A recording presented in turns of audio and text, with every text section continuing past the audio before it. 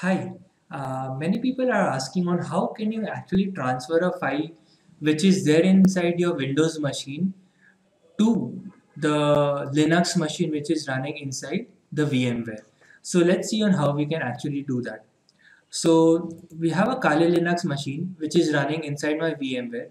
So the first thing that I'll do is I'll log in inside the machine with my credentials. Now, once it gets logged in, there is a software called as WinSCP. So let me type it, WinSCP. So through this software, you can actually transfer the files from your Windows machine inside the Kali Linux, as well as you can download the file from Kali Linux machine back to the Windows machine. So let's see how we can do that.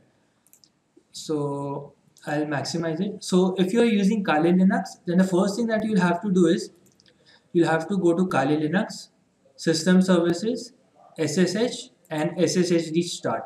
So by default the SSH service does not start, so you'll have to start this service. The second step you'll have to make sure is find the IP address of the Kali Linux.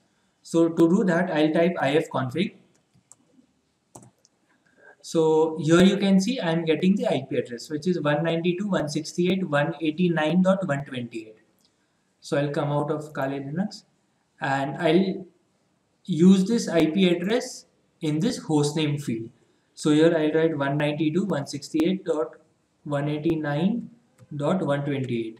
I hope this is right. I am not good with remembering the numbers. Yeah.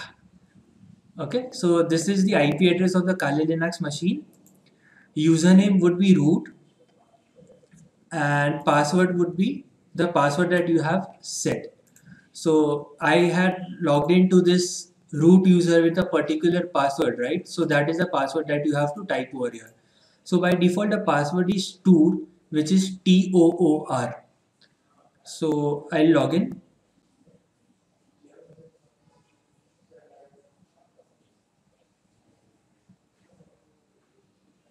So let's say I want to transfer a file from Windows machine inside this Kali Linux desktop. So currently there is only one icon called as my computer.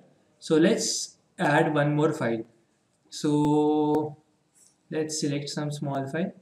Okay. So output merge.mp4. This is the file that we want to transfer inside the Kali Linux machine. So here so the right side window is the Kali Linux files and the left side window is my Windows files.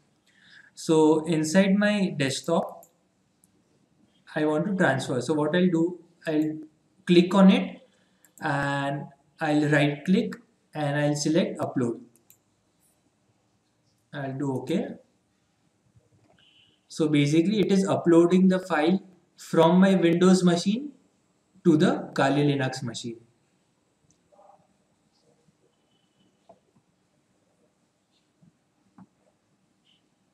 Okay, so here you can see the file is present over here. So let me go back to the Kali Linux machine and here you see inside the desktop the file is there. Now suppose you want to transfer the file from Kali Linux back to your Windows. So again the same procedure, just right click on this file and click download and the file will be downloaded in this particular directory which is the documents folder. So this is pretty easy, right? So this is it about this video. I hope this video has been informative for you and thank you for watching.